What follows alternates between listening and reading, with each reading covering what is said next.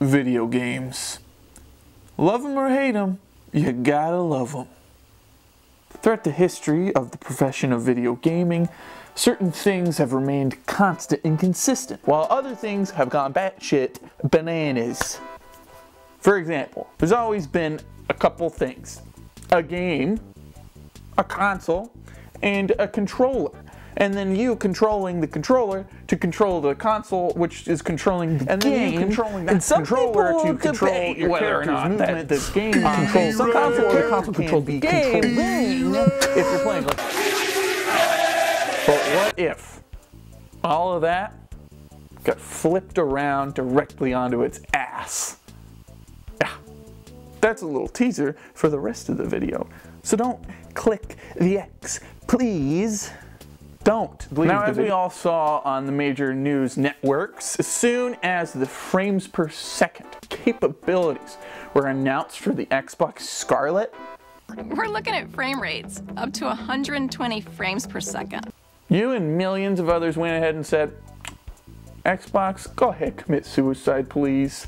And all those Xboxes marched to their doom and leaped disk drive first into a giant bonfire of death and carnage and fire and burning and flames. And fighting for survival and just rotting away.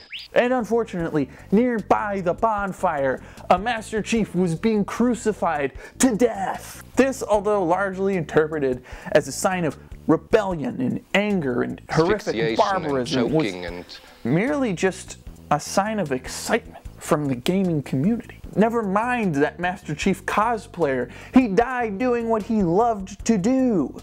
And as those Xbox Ones burned in that bonfire, forming the ultimate red ring of death, we couldn't help but gaze into the fire and think back, reminisce about all the good times we had with the Xbox One. What it brought to the table.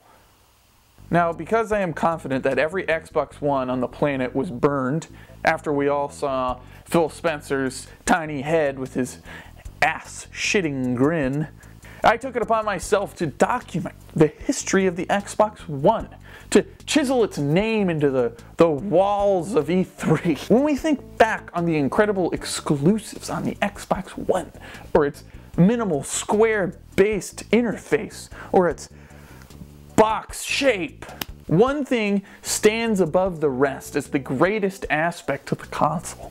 I am talking, of course, about the Kinect. Xbox, pause.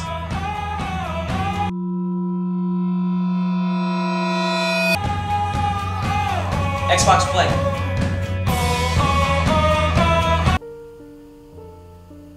I did my best. Xbox pause. Hey guys. What are you doing, Seth? Fuck. What? Oh, theory of everything. What did you do to the movie? So sad. You made it stop. We figured you weren't going to watch it with us. We're talking about, I love this scene. We're already like 35 minutes into this movie. This is the best scene in the film. I wasn't going to miss this. And you guys were watching it without me. You noticed so what the movie was to blame. after you paused it. You paused it first and then recognized it as a film. I wanted to see what the scene was. Yeah, we told you when we were going to start watching the movie. If it's playing, I'm lost. You said, I'm going to go into the bathroom and I'm not going to come out. Don't call for me. And we didn't. And now you're... How do we make the movie go? Make it go. Yeah, the shower was running the whole time you were in there, but you're still completely dry. Can we watch it, please? Yeah, just say... What do you say? I don't know. What do you say? I don't know. We're watching it on your thing. Jesus Christ! You just started it. You say Xbox Play. What? You're supposed to say Xbox Play. Xbox Play. Xbox Play. It's my voice only. What? Why would you... Because I don't want anybody hacking... Why would you prompt us to say it? I don't want anybody hacking into my Xbox. Can you say it louder, please? Can you make it play? I could, but you guys are being so mean. Jesus. Could you please say Xbox Play? Jack? Me? Say it. No, say it, just please. say please. Just say please so that he'll say it. Is there like a... Isn't there like a controller or something? No. I've shut them all off. I've taken all the batteries. I've thrown them away. Why? Because I love the Kinect and I love voice commands. I think it's really cool. Xbox Play. Xbox. Not gonna work. God damn it. Play Xbox. What games are you All you have playing to do without is a say controller? please. All you have to do is say please. Please. Please. Please tell the Xbox to play. Xbox Play. Whatever. It's working. Still pause. Can you? Yeah, it's still paused. Oh. I thought it was a slow Nope. shot. I need to get closer. Can you hold these? Yeah, sure. You should try that. Xbox Play. Probably gotta get closer. Yeah. Xbox Play. Fucking Xbox. Xbox Play. And you threw out the controllers? The Kinect was, as we all know, a camera that you could attach to your Xbox that would allow you to play video games with your entire gross, dang, stinky, slimy body. Not to mention the highly touted voice commands. Hokui Pacera. Sorry?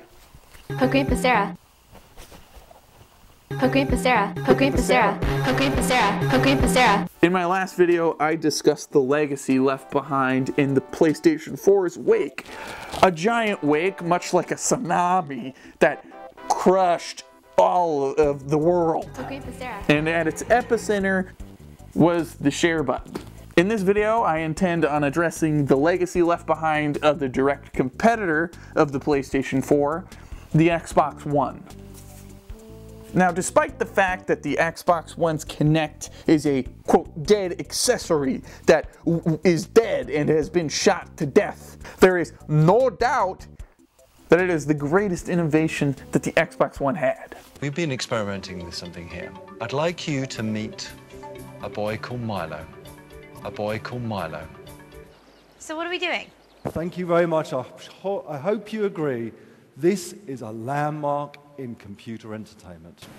The reason I say it's the greatest innovation is because Microsoft made the game-changing decision to tap into the childlike desire that all of us had when we were playing video games, which could be boiled down to one simple phrase. Ain't this a controller too? Just using my fingers to play? I have this whole body at your disposal, Microsoft Xbox. Use my body. Take from me.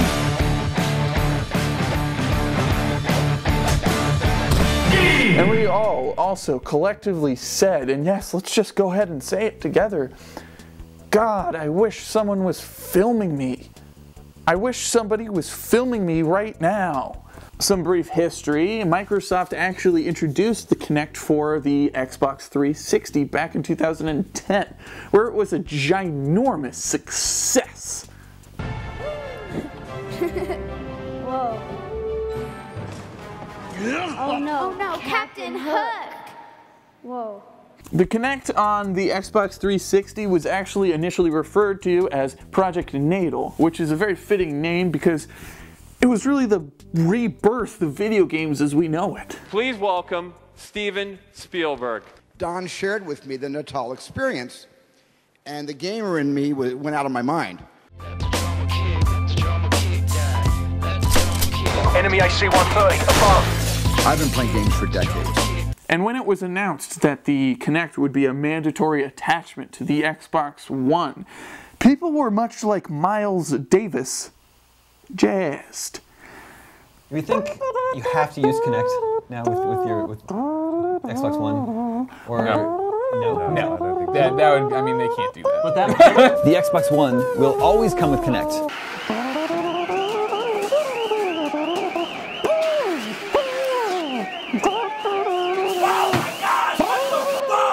Sure, the Kinect was a required part of the package for the Xbox One at launch, and sure, Xbox kind of completely ditched the Kinect altogether later on and left all those people to rot in hell, but conveniently, I didn't see any of those people complaining about that talk about making their own video games.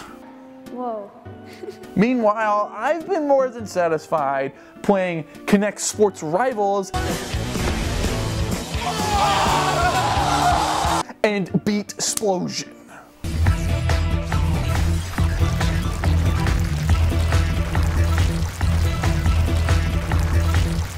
I don't need anything else, thanks very much. So almost immediately into the life of the Xbox One began the steady decline of popularity for the Kinect. People stopped buying it because it was the tech that nobody was ready for.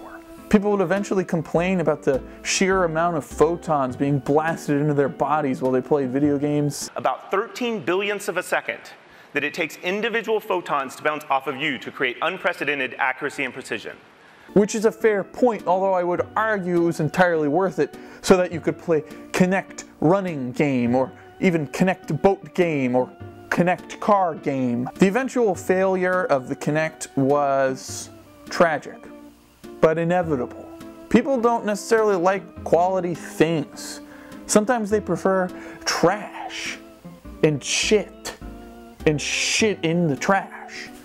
Although the next Xbox will probably not have a Kinect, I've actually been working on setting up a protest for when it's announced, when the next Xbox is announced. I was figuring we could all go to Taco Mac and then go over to a GameStop or something and like smash all of the like games in there to like protest. And with the Xbox Scarlett just approaching over the horizon, well, I don't know about you guys, but I'm gonna be real excited to play my games frame by frame, looking at every single one of them, all 300 every second. Frame rates. It's gonna be a magical thing.